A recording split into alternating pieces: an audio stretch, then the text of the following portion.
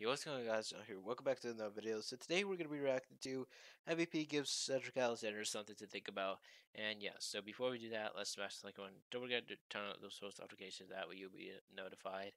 And subscribe to me if you want to see more videos. And yeah, let's get into it. I'm gonna spare you the condolences on you and Ricochet losing to me and Lashley earlier. But I do have some questions. Questions? Yeah, I do, man. What questions do you have? Well, before I get to that, I just want you to know that it takes a lot of heart to stand up to me and Lashley. And you've got that plus. I'm impressed by that. As a matter of fact, I'm gonna tell you the truth, I've always been impressed by you. Which is why I don't understand why you're holding yourself back. I've seen this before. My question is this: why is it that someone with your talent, your ability, your skill set, content being Ricochet's sidekick? P, I see what you're trying to do. I'm not having it. I see it a mile away. All you're trying to do is divide and conquer, okay? And I ain't trying to hear it, all right? Just... Okay, all right. So let's just say you and Ricochet are equal partners. That would explain why Ricochet has a, Oh, I realized that he has a thing around his arm that says Black Lives Matter. Because Cedric is black, and I just like literally respect him though, and that's why he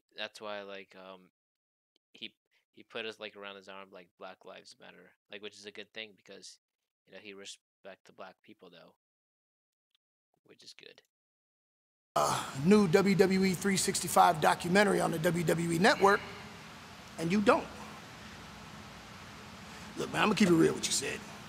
If you content being Ricochet's sidekick, there's that word again. watching life from the sidelines, that's on you. There's that word again. Me and Bobby Lashley, we in the hurt business, man. You, you in the catering business. Because that's where you're gonna sit for the rest of your career, watching other people be successful. Bon appetit.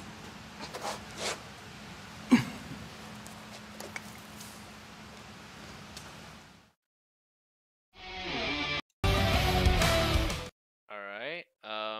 I guess that wasn't even that bad at all. I mean, I don't know if MVP is telling the truth or not. He said like he's really impressed with Cedric Alexander's move. I'm not sure about it or if he's lying, but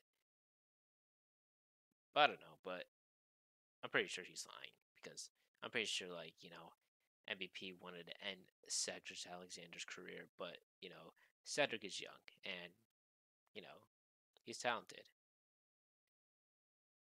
But I also feel like he deserves to like get the opportunities for any titles, like the WWE Championship, United States Championship, or Intercontinental Championship. But yeah. But anyways, guys, so if you guys enjoyed the video, like, comment down below to see which videos you want to see next. Subscribe to me if you want to see more videos, and yeah. Anyways, guys, so I'll see you guys next time. So peace.